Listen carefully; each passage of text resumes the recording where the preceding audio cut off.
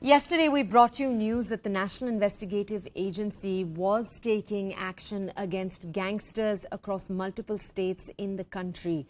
Remember, these states, as we'd already told you, were Punjab, Uttar Pradesh, Rajasthan, and a number of other states. Now, yesterday, we brought you the first piece of information regarding this after the NIA conducted its investigations on the Ministry of Home Affairs' orders. Now we're learning that in the case of one particular gangster group, the NIA has recovered posters and threatening letters. This is from a Mohali-based group. This is the House of Bhupi Rana. He is an associate of the Lucky Patial gang.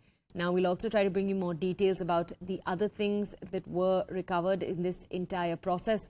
Remember, this entire search started after the Sidhu Moosewala case, in which you had the famous and much beloved Punjab rapper Sidhu Moosewala, beloved across the world though. He was shot and killed by gang members who were remote controlled from all the way in Canada. That led to a larger investigation wherein police are said to have found links not just to Canada but also to Pakistan of funding. Those are details we're going to bring you more information about. But what we do know is in the days since, police have pursued efforts against the Lawrence Bishnoi gang, for example, located partly right here in Delhi. Now, my colleague Anvit is with us. Anvit has been bringing us details since yesterday when he was covering the raids as they took place. Anvit, good morning. Thank you. We're coming over to you right now. Anvit, I believe we're showing our audiences visuals right now of posters and letters that were recovered from a Mohali house of Bhupi Rana. Bring us more details.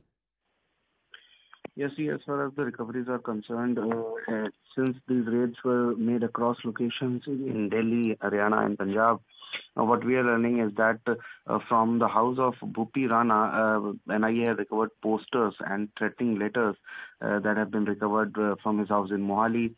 He is said to be an associate of Gaurav Patial, who is also known as, his gang is known as Lucky Patial gang.